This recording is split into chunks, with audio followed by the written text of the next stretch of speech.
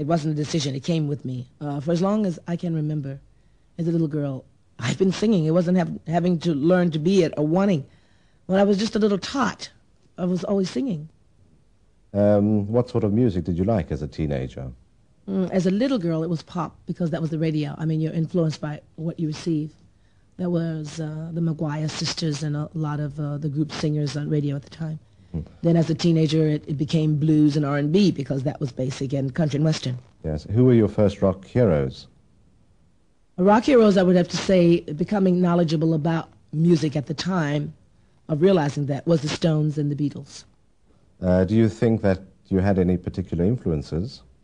Mick Jagger, because I liked not all of what he said, but what he insinuated, because most of the songs I took of his, I had to change a few lines because there were things that I wanted to say as a woman and things that he could say, like as being a man.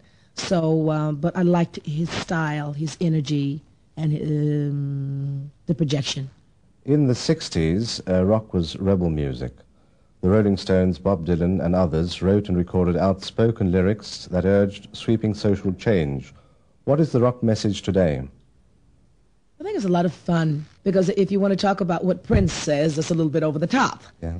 I would say that Mick is still in the ballpark of just giving you a good party song, good party music to get you going. Talking about hot women, and if you're getting ready for a party, Mick Jagger's music is the get-you-going type of music. Is it true that today's songwriters argue that romance isn't as important as material values or sex? For example, Madonna in her hit Material Girl, or your What's Love Got to Do with It? Do you dare compare the two? You know, What's Love Got to Do with It is a bit more profound. Material Girls is more of a fun song.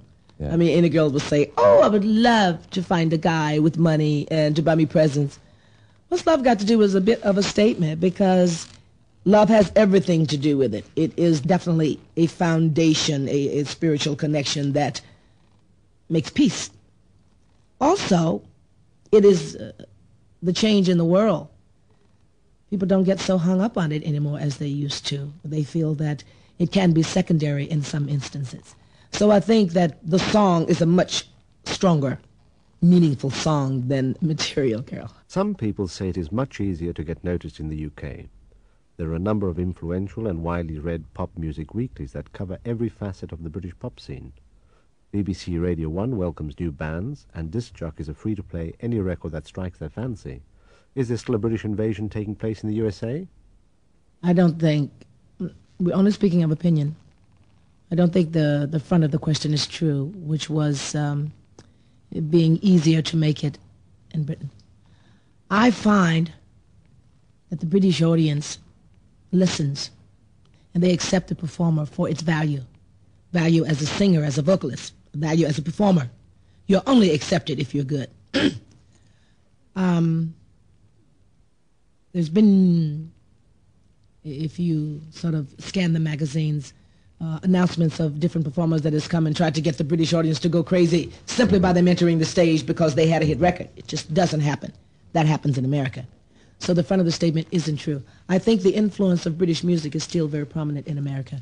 Why do you think this is so?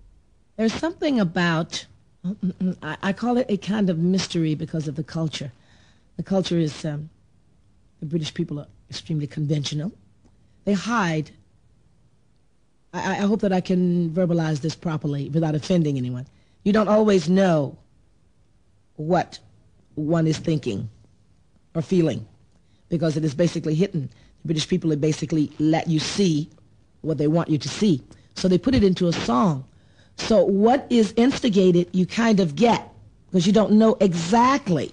So it's leaving a lot to the imagination, which I think has a lot to do with us being attracted to the way the songs are written, because you don't exactly know what it means, but because it's coming from so deep, it sort of gets through with a different meaning. During your career, you mainly sung material written by other people. Do you regret not having written more of your own songs? I only wrote of a hometown, Nutbush, which is I think you can call it picturesque of my past. It's a cute little community town. That is the only song that I've written that I'm proud of. In the past, I was limited in my idea of what I wanted to write about because there wasn't very much excitement, so I wrote a lot about what I was learning, reincarnation and different spiritual aspects I was that I'd taken on in my life. After that period, meaning in the last 10 years, I've simply been experiencing fun and freedom. I think what you can look forward to is when I do finally do a resurge of my writing, it will be different from what I had written in the past. But at the moment, I haven't started. I haven't started up. I have not felt the freedom to be able to write of my experiences. What about your relentless touring? Isn't that very hard work? It's really healthy for me. There's a difference in how I feel when I'm traveling and when I'm sitting still. I've been doing it for such a long time, it has become a part of my life. It gets a bit hectic depending on where I am, like there's different parts of the world that's more stimulating than other parts. Well, do you have preferences about the countries you play in? Europe is my favorite. So Europe to the States? To the States or to Australia or to different other parts of the world. Of the contemporary musicians, which are your favorites? It's very hard to express myself there because I don't remember artists as much as I remember music first, artists second. I cannot say at the moment that there is any preference.